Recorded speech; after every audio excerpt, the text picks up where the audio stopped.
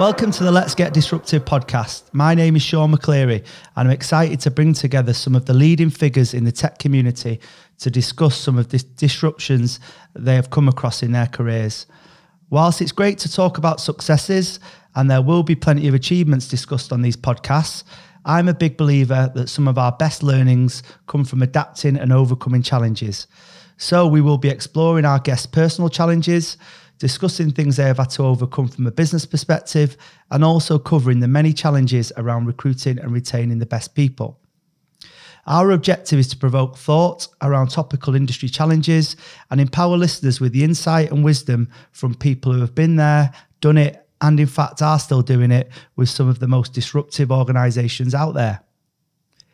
I'm delighted to welcome to our podcast our latest guest, Neil Casey, Global Head of Sourcing and Strategic Hiring at ThoughtWorks.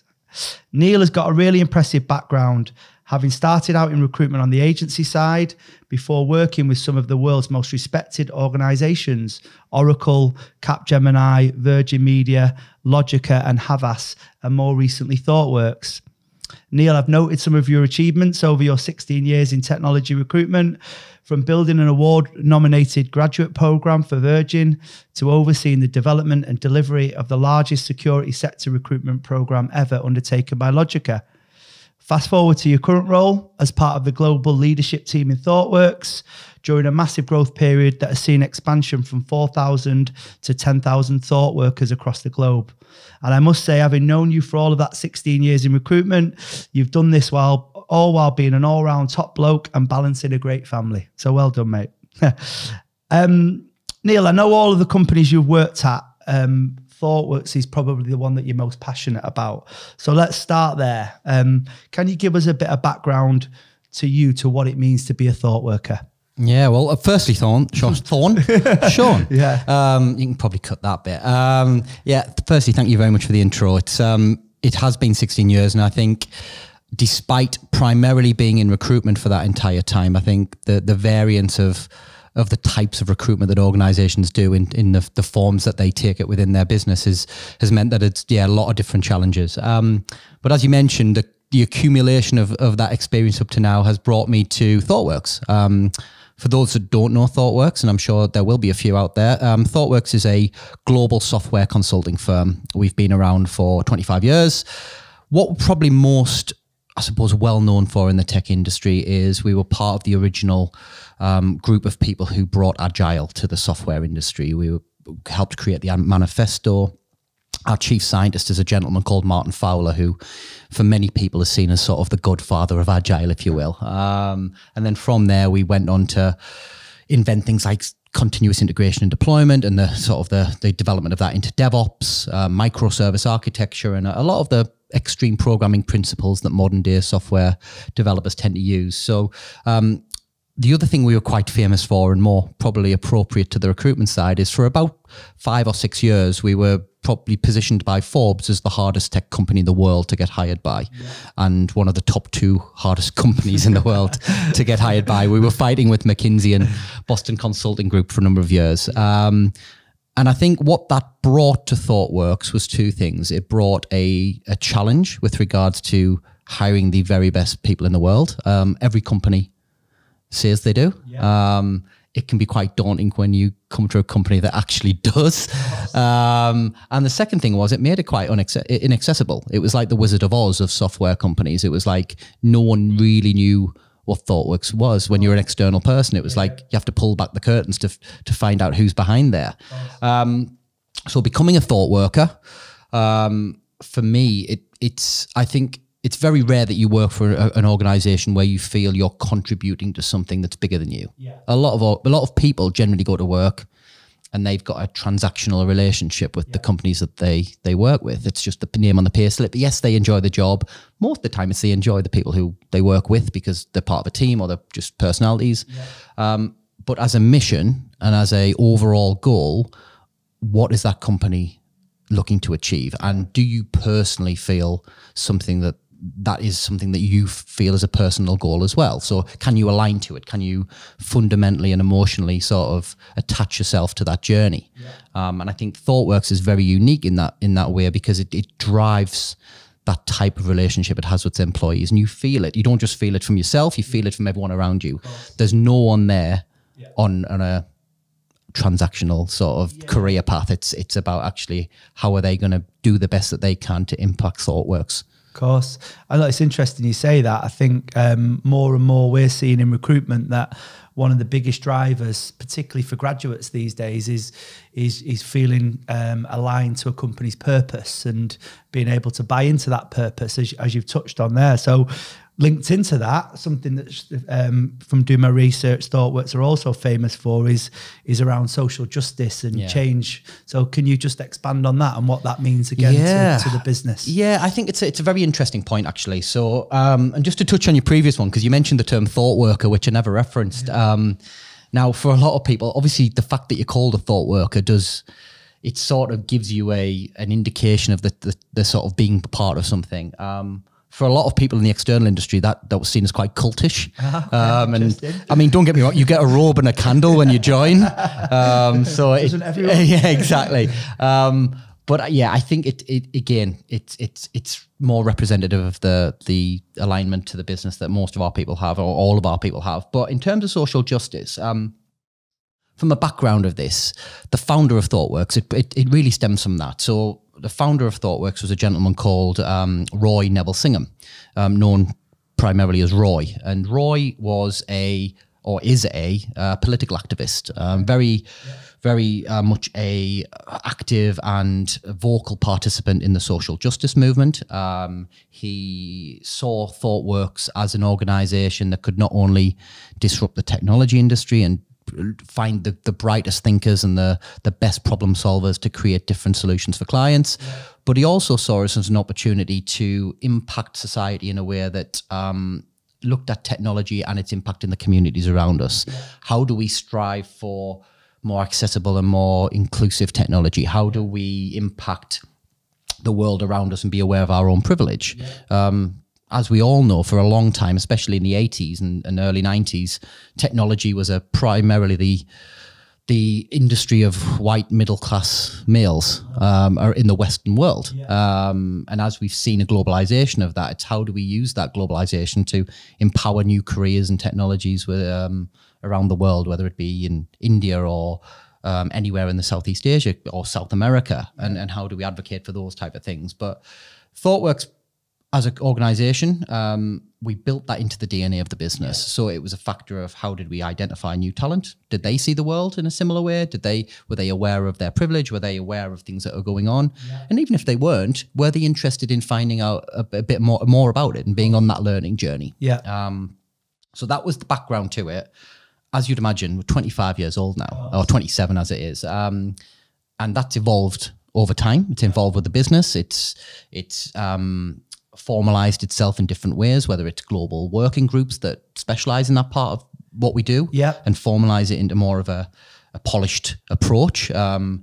It's also taken part of actually what our business is structured in. So when we originally looked to restructure the business about 12 years ago, I think it was, someone will probably correct me on that, but I think it was about 12 years ago, the business was, we had some time on a business-wide company day where the founders of Ben & Jerry's came in. And they'd structured their business around a 3-pillar model. And their 3-pillar model for Ben & Jerry's was around pillar 1, which was commercialized sustainable business. So how does that business run? How does it generate money? How does it invest? How does it do all the things that a business within that space would want to do? Pillar 2 was around its product specialism and the quality of its product. And pillar 3 was around its cultural aspects and how does it build itself around that. So when ThoughtWorks were thinking about restructuring, they used the 3-pillar model to sort of build itself around the values that ThoughtWorks had. And that was, again, sustainable business for pillar 1. It was what we call software excellence for pillar 2. That was the type of work we do, the quality of work, avoiding non-interesting, non-cutting edge type work that you would associate with large systems integrators. Like that sort of, what can ThoughtWorks do to be ThoughtWorks and differentiate itself? And then pillar 3 was around social justice, and how does social justice play a part, and how do we create that social moral compass in all of the decisions that happen at ThoughtWorks, whether it's client selection, whether it's type of work, whether it's the things that we advocate for, the way that we utilize our office space? How do we invite groups in? How do we create solidarity with causes that we are passionate about? Yeah. So that formed part of the DNA. And it got to the stage from a recruitment perspective where a major part of the interview process was a social justice interview. Yeah. Where it raised, and it was always the favorite part of the interview that candidates had, but it raised questions that you would never normally get. Of course. It would like sort of questions where you really had to think. It wasn't just about your CV. It wasn't just about your subject matter. Yeah. It was actually, what do you think about lack of diversity within tech, or what would you do differently? How do you see historical privilege and all of these type of things that people wouldn't have been asked before? Yeah. And it's not about always being an activist. It's not about being a sort of a very well-versed left-wing socialist who's already very well educated in that space. Do we have some of those? Absolutely. Yeah. Do they drive an engine of activity in that area because they're very passionate about it? Yeah, absolutely. And it's all for the better. But it's about actually taking people on that journey and for people wanting to grow personally as well as from a professional perspective. Brilliant. And look, it's great to hear that, because you hear a lot about culture and values, and it tends to be those 3 pillars look great on a website, but actually bringing it into the hiring process and making it a big part of that process is really good to see. So yeah, and it's funnily enough that we obviously have that filter to drive cultural growth and make sure that our culture is always evolving. It's not about everyone looking this. If everyone has the same opinions on everything, you never get healthy debate. You never get challenges. You never get sort of thinking that you need in order to grow. But it also, what it was really good for is it just reduces the amount of people who were just really different, like in terms of very not a cultural fit. Of course. But they would not, for most of the places I've worked, they probably wouldn't have been a cultural fit anywhere. Yeah, it's just not great. So it's been good from that perspective, and the amount of people we've had to, the amount of attrition we've had in the business due to people not being a culture fit is quite, considering the amount of growth we do, is minimal. That's good to hear. Okay. You touched on the global element of ThoughtWorks, and, just by trying to pin you down on this podcast, I think we were doing it in between you being in Brazil, China and India over the last couple of months. So my wife's not listening to this because it's still raw. It's still quite raw. I can imagine. So how do you find experiencing these different cultures from your personal point of view, and what's their approach to technology? Yeah, I think it's a really interesting point around region to region. It's the level of maturity, and it's not just around technology. It's around business practices, processes, market conditions. And until you've actually experienced that, it's very difficult, because you think everyone does the same as you. And as a recruiter, you think, or as someone who's leading a recruitment, you think, why don't other regions just do the same way as we're doing it? Because we get results, and that should work in every region. And it's like a blanket sort of statement. It's like almost imperialistic about the view. It's like not taking local anything into account. So being able to visit people and putting faces to names and getting an idea of what their world really looks like has been incredibly eye-opening. I've done global work before, but trying to drive change in different regions has been the biggest part. And as you mentioned earlier this year, being in South America, and last year and next week I'm going to be in India, the differences in what we're seeing now in the globalization of tech. So South America, for instance, you've got Chile, you've got Ecuador, where historically it was a consumer of tech, but it was never a driver of tech in terms of being the originator of building software. We're now seeing that more and more. We're now seeing more consultancies going in there. Yeah. And then the traditional, what you'd probably call the outsourced distribution centers of tech build, China, India. Yeah. They're, I suppose, what you would call their own economies, their Indian economy, the China economy. They're building such strong client bases internally in their own markets that they're actually building their technology for their own markets. They're not just the receiver of technology requests from westernized markets. So what we're seeing is they're now distributing software development to Thailand. Yeah. So India's distributing to Thailand, China's distributing to Singapore. They're both distributing, North America's distributing to South America. So we're seeing different pattern now of where the upcoming technology hubs are being delivering from. And it's, to see that maturity coming through is really good. But what we have got in place is we've got a lot of learnings. So when Thailand's been developing, when India's maturing, we've been able to pick a lot of learnings out of those things, such as just having best practice processes, cultural shift changes. ThoughtWorks, as I mentioned, we've gone from, it took us 25 years to get to 4,000 people. It, like literally, as I mentioned earlier, the bar was always anecdotally very, very high. And I say anecdotally it was very high, but there was an anecdotal badge of honor. Yeah. There was always a case of if we recruit any more than what we're doing now, then the bar has to drop. Yeah. But we were only recruiting probably 800 people around the world globally. Now, in a market of X million technologists, is there only 800? The answer is no, of course there isn't. There's miles more. It's just a case of how do we identify them? How do we look at the most efficient and effective ways? One of the famous stats at ThoughtWorks was it took, I think at one point it was 100 to 1. Wow. In terms of applications to that's interesting. Which was, again, it was, it's harder to get in ThoughtWorks than it isn't to the SES. And it was like, well, that just tells me you don't really know what you're looking for, because why wouldn't you just speak to more of the right type of profile? And when you look then into where people get candidates from in region to region, the less mature markets are still very inbound orientated. Especially in regions like India, where the volumes of profiles are so high that it makes it incredibly difficult to manage conversion rates. At one point in India last year, we were doing 316 applications for every one hire. Wow. Now, if you're a recruiter sat at a desk, that's a opening challenge. your inbox in the morning, it's like, it makes it a challenge. But yeah, I think those are the biggest things, the different maturity models around the world, and how do you drive change in those regions. The majority of the time, it's just effective communications. It's understanding regional market, but backing it up with data. Data is international. You could go to Mars and you could use the data to actually build an argument around it, because it doesn't lie. As long as you're using consistent data and you've got that clean, then you can build a proposition around that everyone will understand and move on. Fantastic. Focusing on the north then for a second, as you're a northern lad at heart, although we can't tell with the posh accent you've now got, as I am. So Manchester's the Midlands, isn't it? Well, if you look at the map, Watford apparently is anywhere north. But no, I think what I was really impressed, just little things from the Manchester office from ThoughtWorks was, the meeting room names, Turing, Emmeline, and Hacienda, if I remember rightly, with a bit of a nod culturally to Manchester. How have you seen Manchester grow as a digital city since you've been involved in it? Yeah, it's phenomenal. I mean, then again, that's an easy term to throw about. I think if you look at the evolution of Manchester over the last, probably even the last 5 years. I mean, I remember coming back to Manchester more day to day when I joined ThoughtWorks, because I was responsible for Manchester and UK recruitment out of Manchester, and we were seeing that I generally judge it on where's the competition. Where's the competition for engineers? Where were we seeing people going to work-wise? Because it's a good temperature check on what the market's doing.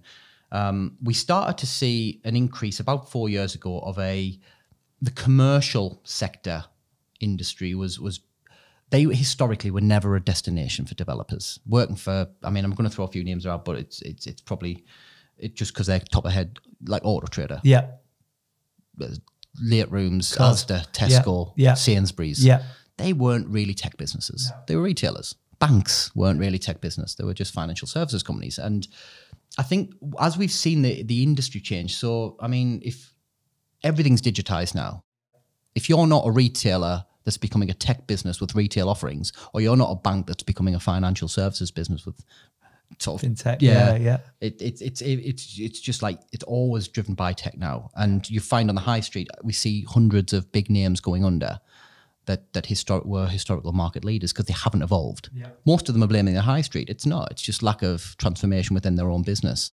So we're seeing that, and I think that's what I've seen in Manchester. So coming back, there was an increase in commercial space technology and driving real change in that space. Also the startup scene, some of your smaller consultancies, some of your small digital agencies, the traditional marketing agencies. They're now tech focused, aren't they? Are now digital agencies. They're not just print anymore. They are driving websites, they're driving front end stuff. Some of them are expanding into full stack platform build.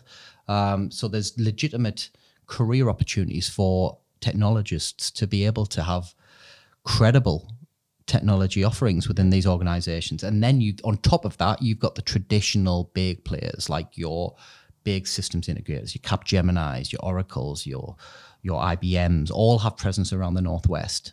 They sit as like a big shadow over the industry because you wouldn't say they had an office in Manchester, but they've probably got 3 or 4. Right. So all of these things are happening at one time over the last 4 years, and that's really evolved. And then nowadays we're seeing Amazon opening up next door to ThoughtWorks. Of course. Yeah. We've seen Amazon, we've seen all the talks, all of them are relocating to Manchester. So yeah, it's been driven by a number of factors. Any industry growth now, regardless of sector, has an impact in tech because they're all tech businesses. So yeah, it doesn't matter whether you're retail, doesn't matter whether you're media, and Manchester's the absolute forefront of that. We're seeing now in Manchester what we probably saw 10 years ago in the Shoreditch areas and places like that. I mean, obviously looking in the northern quarter where we're having smaller startups, they're now relocating to Spinningfields. Yeah. After 3 or 4 years. Yeah, and it's just like, wow, okay. Yeah. It's picked up traction. So yeah, it's a phenomenal place to be. Yeah. Nothing more than where we're based now in Ancoats is, absolutely. Seeing that growth as well, and the regeneration that comes with it also. Yeah, I mean, I know the area somewhat, but I've never been to this office before, and just walking here was like, right, okay. And coming in, it was like, wow, there's just the level of investment's impressive. So yeah, Manchester's never been. I mean, Manchester historically has always been like the cool city in the UK. I don't care what anyone says. It's always been I'd agree. The cool city. Because it doesn't have the pomp and circumstance of what you get in London. But it also has the level of relationship and like warmth that you get from the north. Of course. But now it's a legitimate digital hub with Manchester airport doing as much as it is. Yeah. Huge interactions now with the Chinese market. And then you've got companies driving like UK Fast who are expanding and being an international player. It's really put itself in the crosshairs. Brilliant. We've talked a lot about your achievements. So a big part of this podcast is also looking at times when things haven't gone to plan and ultimately learnings from those challenges that our listeners could take away, I suppose. So I'm going to put you on the spot. You're probably used to failures as a Sunderland fan, but from a professional point of view, can you share any experience of failures or things that haven't gone so well? Yeah, well, they're the best ones. Yeah, they are the best ones because you don't learn that much. You learn some things from your successes, but success sometimes comes business as usual, and when it does, that's when people start to get on the totter of failure. So I've had a few. I think the worst thing that happened to, I think the first thing I saw personally as a starting point was when I first went into recruitment. So you'll probably have some visibility of this because you were in the same business at the same time. I started off pretty quickly. And I generally got hold of recruitment. It was like one of those things where, I can do this. This is pretty cool. I can do this. But then after, it only takes you so far. Being able to close, being able to be good on the phone, all of those things takes you so far. The reality is there's a underlying, it's like the old iceberg analogy. Yeah. It's like when everyone's watching you close a candidate, it's brilliant, but it's all the work that goes on under the surface to get you to that point where most people fail because they're not prepared to do it. Yeah. And I was absolute victim of that. Yeah. It was like something shiny, made a few deals. Yeah. Next world, swanning around, ringing bells. And it was like, at that point, I was like, I'm not sure whether it was like 2 hours on the phone. It was like, do I really want to do that? And I thought at the time, I think when you're young in your first career, you don't have that level of self-awareness of what you enjoy, what you're good at, what you want to do. I think some people do. That's amazing. I applaud if you can hit the bullseye straight away and get on your career path straight away. I think it's amazing. But I didn't. I thought I've got into that and got to a certain point. And then I saw people who I thought, you know what, they're good recruiters, but like sort of I would bat myself against them on a closing call. And it's like, but that's like, it's easy to finish when you're tapping the ball in on the line. Do you know what I mean? Yeah, exactly. That's been in the 6-yard box all the time. And I think that's where I sort of had the learning around that. So I moved out of working in the agency world and I went to work for Oracle. And it was a complete difference. So I think I'd gone through that sort of initial failure of actually not being as good as I thought I was and not really at the point in time where I was open enough to admit why. About the work ethic and about doing the hard graft bit. Yeah. And I think I went through Oracle. Oracle was an amazing experience because it gave me globalized approach. It gave me autonomy. I was responsible for things, so I couldn't not do it. So it forced me to be a bit more organized. So that, I think that matured me quite a bit. And then I went into RPO, which is, for those who don't know, RPO is recruitment process outsourcing. It's where basically companies outsource their recruitment delivery. So they'll hire a recruitment function that comes in and are branded as the organization, but you end up being a service provider to the company you work for. And I found that for about 5-6 years doing that, it was fantastic to get the more commercial knowledge, build executive stakeholder skills, all of those type of things. And after 5 years, because you're not on the front end of recruitment, you're more project program managing. It was, I just got a bit bored of it. And this is where it comes to my first failure. And at this point, I was sort of doing the usual thing of working up the career band, getting a better title, more prestige, all of this sort of stuff within the world I was in. And I got randomly out of the blue, I got contacted by a company called Havas. And for those who don't know, Havas are probably the top 3 largest agencies, digital creative agencies in the world. They're a huge organization, very polished, very, very marketing agency. Everything's fantastic. And I was asked to come in to run a part of their business which specialized in recruitment technology, an ATS, applicant tracking system. And for me, it was like, oh, that sounds good. I'm used to implementing ATS systems through the roles I've had. It's different and the job title's better. It was director. It was like, oh, fantastic. That's exactly the sort of thing I should do. The money was better. And because of that, I was just blinded by that. And I never asked the questions of I never asked the questions of myself, and I never asked the questions of the company that I probably should have. And what I found, and you know when you do something and you instantly know, I'm not sure whether this is right. And it was literally within the first month, I just knew. What triggered that, do you think? What kind of made you feel like that? Well, this isn't right? Well, you know me quite well, and I would probably, if anyone, quite a few people, if they were to describe me as an animal, they would say I was a Labrador Retriever. Literally, Labrador Retriever. Always happy. Always laugh. Always. One with the shiny coat. Yeah, shiny. Yeah. Good, well brushed. But full of energy. Always positive. Like literally can just drive change through positivity and influence. But likes a job to do. Of course. Like literally go and throw the ball. But I've got to be passionate about that ball. Do you know what I mean? It's a job I want to do, and if I'm not passionate about something, people can tell very quickly. It's like, well, what's wrong with Neil? Because he's like the firework. We'll just throw Neil in there to get people moving type thing. And I just found out very quickly that regardless of it being recruitment technology, it was technology. It was software. And for an industry that I've spent my life in, I've never been a software delivery manager.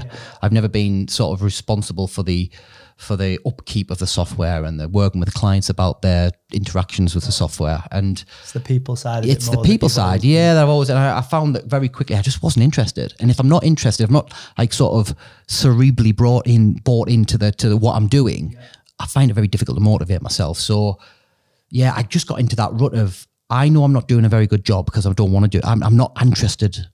And it was just like torture. And so I had 9 months of that. And I feel like probably I let the people down that I was leading at the time, because I was running a decent sized team of sort of 15 to 20 people. They never got the best of me, but I never got the best of myself. Like literally after 9 months, it was a month before Christmas.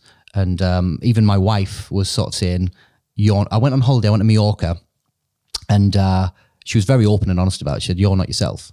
And it's the first time of me really feeling very different to how I would normally be. And waking up and just like dreading going to work. I've never had that. That Sunday anxiety. Oh, it was like, but it was just like day to day anxiety. It was like, what's going to go wrong next?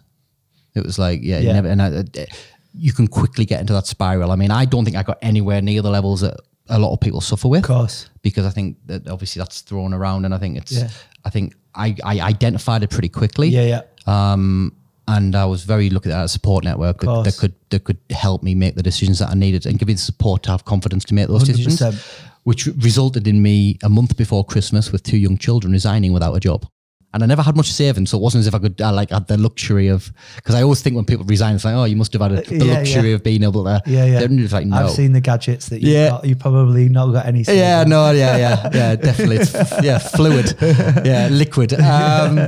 but yeah, so I got to a point there where it was like, right, what am I going to do? Yeah. And I'll be honest, I actually had an interview as a representative of the salt that gets delivered to car parks in supermarkets. Wow, I never knew that. So there's a company that delivers the salt in ton bags. And it was this South African guy. And he was absolutely brutal. It was like, so you just, let me get this right. You've just been client services director for one of the biggest digital agencies in the world, and now you want to be a local rep you for were there salt. in your sharp suit. And, Hey, you never lose recruitment. I sold him the dream. I'll work hard, don't worry. You got an offer though, still, didn't you? I never, well, thankfully, before I had to make that decision, I sort of had a bit of a sit down and think of what I actually wanted to do. And I got a bit of advice of just go and do a contract role. Yeah. Go and do a contract role, get back to just some normality, take the pressure out.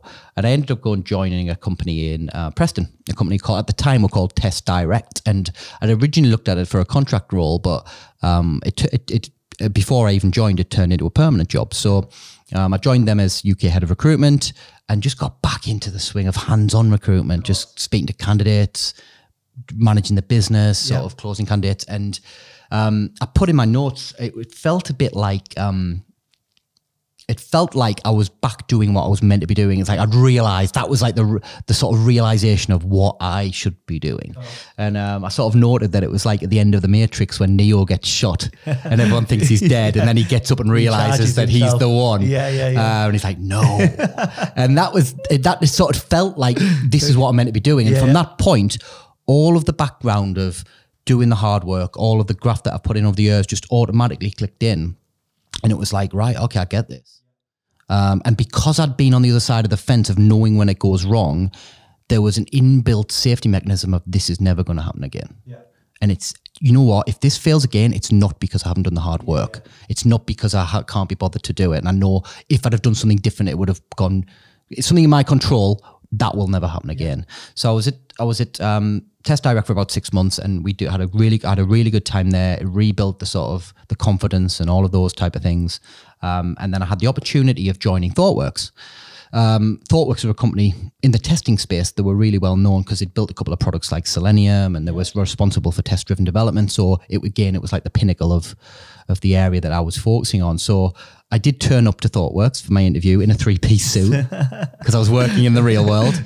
I turned up and it was like Back to the Future 2 when he goes to it was like everyone wearing sort of boots that dry themselves and different color hairs and all sorts. It was like, all right, okay. So I think I am the only person ever to be hired at ThoughtWorks in a three-piece suit. Nice. So I joined there and joined the UK team, and it was like literally, again, it was like a click straight away. Yeah. ThoughtWorks had gone through a long period of time where on average recruiters had minimum targets, but targets were a pretty not very highly used word at ThoughtWorks. Right. It was very much around doing things in the right way. But I think metrics and management of operations in general was quite immature within the business, considering how much of a polished delivery business we were for our clients. So going in, just putting best practices around recruitment in and just delivering as a good recruiter meant that we could start to redefine what recruitment was meant to be doing at ThoughtWorks. And like literally sort of, I think the record for a recruiter in the UK was hiring about 16 people in a year. And I think in my second year I did 89. Wow. So it was, but that was, and I tell everyone the same thing. That's not me being magic. That's just doing the basics. That's like working out what you need to do, doing it. So I think the major failure I had has been the fundamental driver of everything that's gone on from the next 4 years, 5 years of my career to where I am today. So yeah, but I think those type of things, you've got to be open. You've got to be self-reflective. You've got to understand where you are responsible for the failure, but also where you're not responsible, what could you have done different? There's always a level of influence at some point if you go back far enough where you could have adapted it. And there's sometimes you can't do anything. No. And I think I think there's a famous quote of you can control the controllables, otherwise you go crazy. I think the more things you can bring into that, I think a lot of people don't remember that bit. It's like I'll just control what I've got, and it's like, well, no, you should try and bring more into that circle. But there will be certain things that you'll never be able to get hold of. So I think that incident and that sort of situation I would say is probably, as you said, we call it a failure, we call it a challenge, but I would say it's probably the best thing that's happened in my career because it's been the foundation for everything else afterwards. Brilliant. We always ask people around kind of disruption as a theme. You're working for a really disruptive company, but I'd be interested to know, what do you see looking at 2020 as a potential disruptor in the industry? From a tech perspective, yeah. I'll give you two. I'll give you from a tech perspective, but I'll also give you from a tech, because obviously I'm from the talent acquisition world. Exactly. So I'll talk to you a little bit about the recruitment side as well. So from an industry perspective, I think what we're seeing now is that people are not as frequently talking about digital transformation. Yeah. Over the last 4 years, digital transformation was the buzzword. Yeah. It was like, but what does that mean? Does that mean getting a new system from Oracle and like literally just rebranding yourself, or does it? What does it mean? So I think that's sort of gone through the ringer a little bit, and then I think everyone moved to using cloud as a bit of a buzzword. Yeah. And I think that's probably gone the way of the dodo. But I think we're now getting to the stage where it's critical for organizations to look at more of their own platforms as a platform for change. So again, I mentioned some of the sort of the larger big vendor software systems, and I think for a long time people have bought into them. And I think that there was a growing market for companies who wanted to move away from their big ERP systems. Yeah. That's been a continuing theme for a number of years. But I think the tipping point of having to make lightweight, reactive systems within their businesses, platforms that can help them pivot and change. And I mean, a prime example would be Auto Trader, who've done it really well. I mean, the fact that they sell cars is by the by. Of course. It really is. I mean, Amazon's another great example of they can drive any business offering from the platforms that they have. Yeah. They're not restricted by the tech. They're not restricted by the internal systems or anything like that, or the processes. They have the ability to pivot and change direction quickly. Yeah. So I think that will become more frequent. I think also that we're seeing continued challenge from lightweight players. Yeah. Monzo, Atoms, N26. All of those players are coming through that disrupt the banks. The banks now are starting to completely change their offering. So I think that we'll see more of that. One of the big factors as well is that Google is going to be changing its search optimization piece. Right.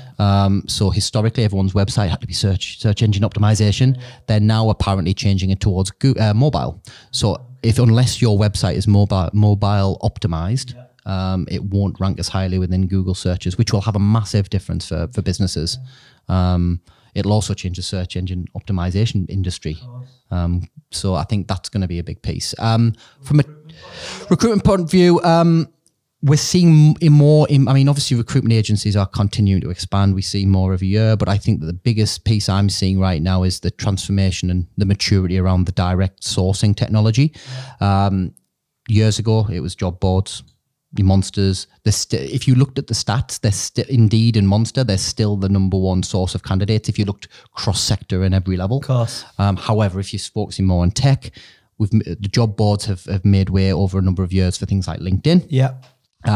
We're now seeing the evolution again of people moving away from LinkedIn into more talent matching systems. So it's almost like an amalgamation of job boards and LinkedIn. So you have candidates who are proactively on platforms that match them, almost like in a dating platform type way. Okay, yeah. So organizations like Hired, Karu in Manchester, those platforms are driving more of an interactive relationship between the employer and the candidates than they've ever had, really. And I know ThoughtWorks, for instance, we've used Hired extensively over the last 2 years, and the quality conversion of Hire is probably 20% higher. So we spend 20% less time on calls to candidates to make hires than we did through previous methods. And the response rates are a lot higher as well. So I would see a lot more organizations looking to try and engage those type of systems, and they're engaging with them on different platforms like GitHub or so it's interesting that that's all being brought together under one platform. Absolutely. I mean, my job at ThoughtWorks, I know you mentioned it earlier, so as global head of sourcing, and I suppose what that means is so I have a team of specialists in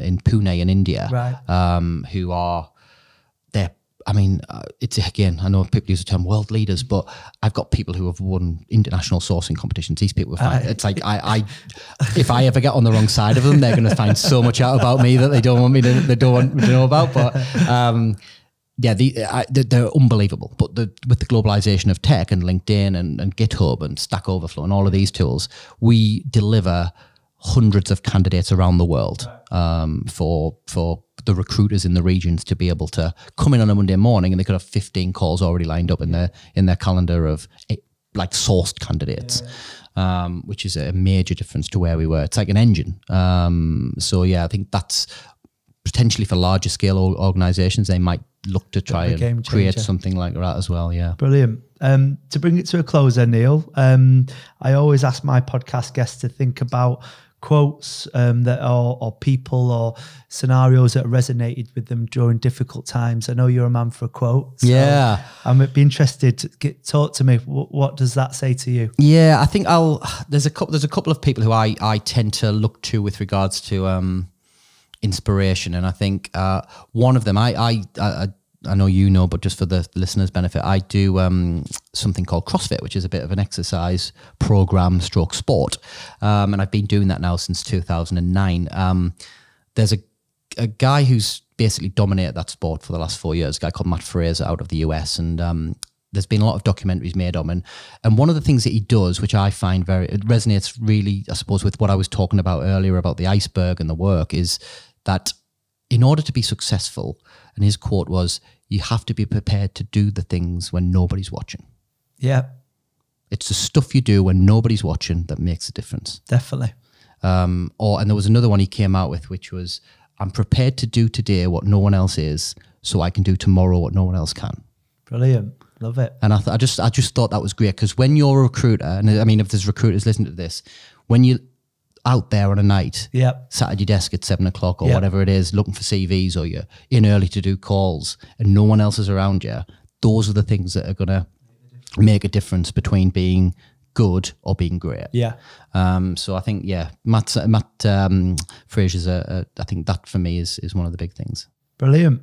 Thank you, Neil. Great to have you on. No, thank you very much, Sean.